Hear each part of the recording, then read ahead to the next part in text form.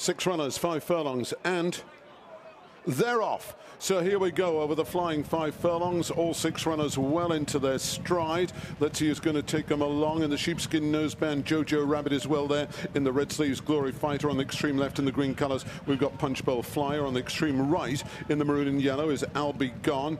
Behind these on the outside in the white colours, that's Sean Trabb, and the back marker early on is Ecclesiastical. This is the halfway stage in the Netherfield FC team of 1990 reunion handicap. And up front as they rejoin the racecourse proper, it's last year's winner Glory Fighter who has the lead. In second place is Punch Bowl Flyer.